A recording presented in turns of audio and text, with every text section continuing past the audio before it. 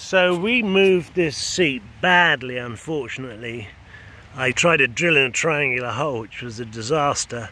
But I think if I get a chrome washer, I went to Ace's Hardware Saturday evening when I was off work, but it was just packed, and I just gave up on the experience. But what else did we do? We obviously put the red pedals that Carl insisted on, and I've got my 2 gremlin bells, so double indemnity there. And oh yeah, I've got my alarm. Don't know if anyone saw that. It's kind of cool. So you let's have a look. What do? This one here, and that locks it. And if anyone comes along, well, it's got to set first. There we go. And it gives you a warning, and after that all hell breaks loose, so I'll turn it off. But I put the X-Tech rather, brakes on it. Bit dirty, but as I said, I haven't washed it yet.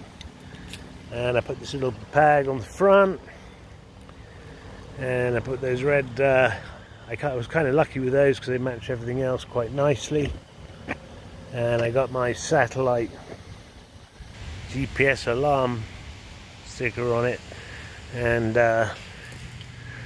did I forget? Yeah, this spring is super duper nice. Anyone that gets one of these, I moved it down from this hole because of I'm 6 foot, and I just didn't quite get enough reach. But just moving in that a little bit gave me, and moving the handlebars, just repositioning those, gave me everything I needed. So I'm really pleased with that. But yes, it definitely needs a wash. And well, I guess you've seen the rest of it, but I'll play that video back and see what it sounds like, and if it's not too noisy, then I'll put it on YouTube and I'll put a link to it. I'm just seeing if I missed anything. I haven't cracked the tank open. I'm really not in a hurry to do it. I kind of like it the way it is. It's fantastic. You know, I park it on the pavement, and when I come out, there's people looking at it. It gets quite a lot of attention. It's just great fun, and everyone seems to accept it. Whereas they never really accept any of those other motorised bikes that I've ever driven, mainly because they shoot flames out of the exhaust, and of course they sound totally obnoxious. So I think I'm going to stay with this one, and my plans are to probably get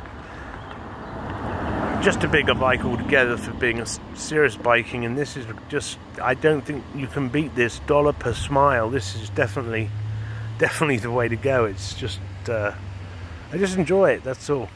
But anyway, let me play this back and see what I've got, and then I'll post you all a link.